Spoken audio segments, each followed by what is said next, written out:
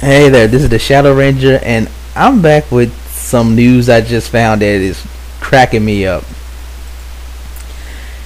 You know how people always complain about TNA hiring ex-WWE guys? Well, apparently TNA is looking to hire Indy guys, and not surprising to me, people are still complaining. Okay, here's the article. I'm going to put the link to the article in the description box. A indie promotion called in Ohio called Absolute Intense Wrestling has been bashing TNA on their Facebook page because apparently over the past couple weeks TNA has offered several of their top stars contracts. Let me read you part of the article. Alright, here it goes. Apparently, TNA President Dixie Carter and her compatriots have finally started listening to the complaints and criticisms of fans, critics, and even homegrown stars that the company needs to develop new stars rather than relying on WWE castaways. While this may seem like good news for TNA fans and those who desperately want an alternative to WWE programming, the decision has begun to wreak havoc on the American independent scene. See, that's the part no one seems to forget. That complaint about TNA hiring too many ex-WWE guys, it hurts many other people.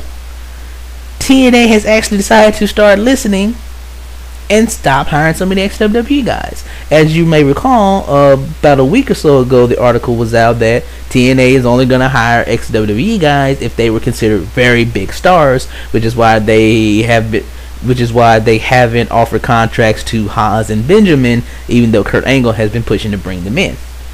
All of you people who complain about them hiring too many ex-WWE guys and calling it a WWE reject show, well, here's what happens when they start listening to you. Now when people get released from WWE, they have to just work indies until hopefully the WWE will offer them another chance. They can't go to TNA and make a decent check there because if TNA hires them, everybody complains.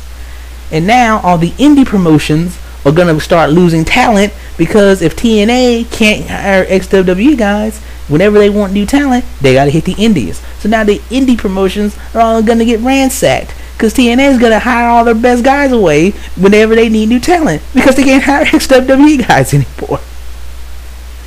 And this indie promotion in Ohio, Absolute Intense Wrestling, is upset, as you would expect it to be. TNA has hired several of their top stars contracts.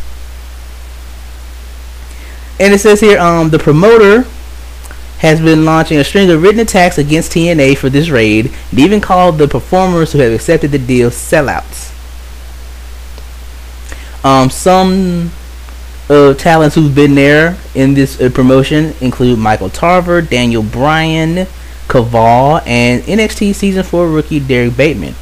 Of course, Daniel Bryan mainly is known from ROH, and Kaval is mainly known from TNA, but, you know. It says here, here's a quote from the AIW Facebook page. TNA is not advancing a career. Have you watched their product? Multiple guys on our roster and staff have been offered deals in the last week, so you can understand our frustrations. If it was WWE, we would be in full support. That is a life-changing opportunity. TNA is just a move in a lateral direction, going from being part of a rapidly growing company to whatever TNA is, a wasteland of Fed ejects. Fed meaning the Federation, World Wrestling Federation, WWE. So you hear what this person's doing? He's insulting TNA because they have a lot of ex-WWE guys, but now that they decided to instead look to the indie scene to bring in fresh faces, this guy still is angry because now they're taking his talent. Well, you didn't want them to take ex-WWE guys. They got to get new talent from somewhere.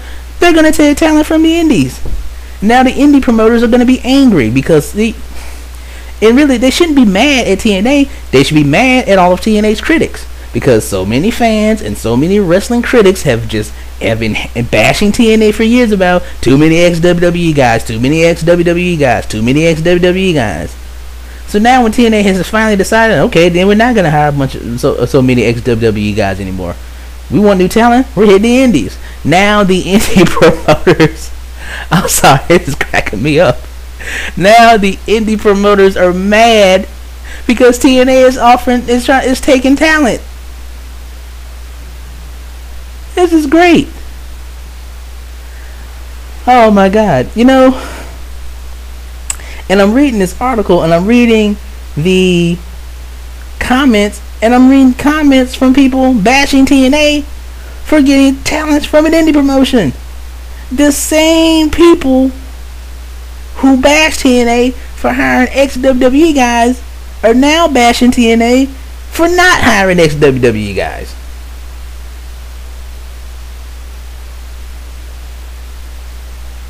I should play the doll it don't add up clip again right here, but I'm not going to.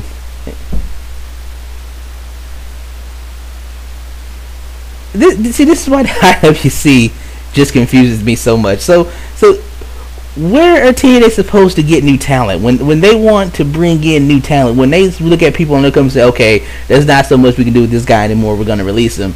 How are they supposed to bring in new talent? So when they brought in ex-WWE guys, people complained, everybody complained, but now they're instead gonna scour the indie scene to find new talent, and people are still complaining. So where else do you get talent? I mean, does TNA have to get guys straight out of wrestling school and put up and bring them to TNA? I guess that's what they're gonna have to do. TNA's gonna have to open their own wrestling school and get guys straight out of wrestling school, send them to their own little wrestling developmental territory. That's the only way they're gonna be allowed to get talents now. If you wrestle the indies, you can't go to TNA. If you wrestle in WWE, you can't go to TNA. So the only way TNA can get talent is, well, if you're an indie wrestler, that would suck. You might actually, indie wrestler would like to be in TNA. Maybe an indie wrestler would like to get a slightly higher paycheck and have international. Actually, TNA seen in many different countries. International exposure. I mean, dude, I live in Korea. Just saying. I'm cracking up over this. I don't know. I'm reading the comments here, and these people on this website are just bashing them for TNA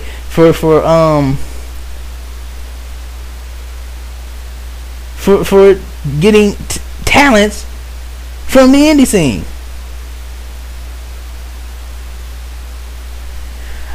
I guess the moral of the story is,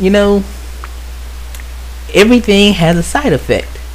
People, I guess this is kind of like a life lesson. Even the things you think are good hurt someone else. If you have world peace, all the people who make weapons go out of business.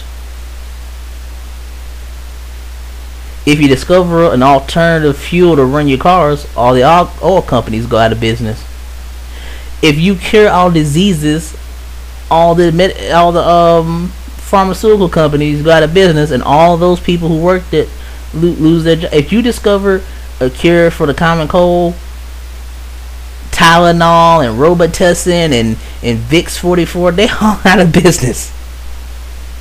And if you complain, and if you tell TNA, hey TNA, stop hiring ex-WWE guys, then they're gonna raid their indies and take all the indie talent. This is great. This is fantastic. I mean, this is the best example of all the stuff that I say about the IWC. TNA is actually listening to all the people who tell them stop hiring ex-WWE guys. They start to stop. They go to the indies to find new talent, and everybody's still mad. Is there anything that TNA can do that people aren't going to complain about? I think people have decided to just complain about anything that TNA does. I guarantee if TNA had a new policy, absolutely no more hiring ex-WWE guys.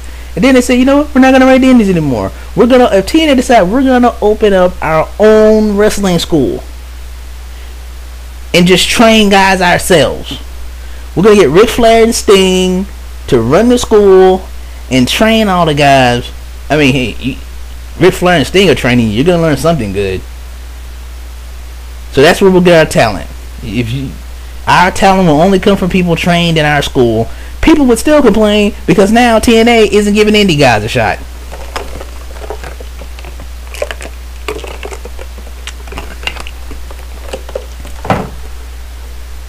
Dang.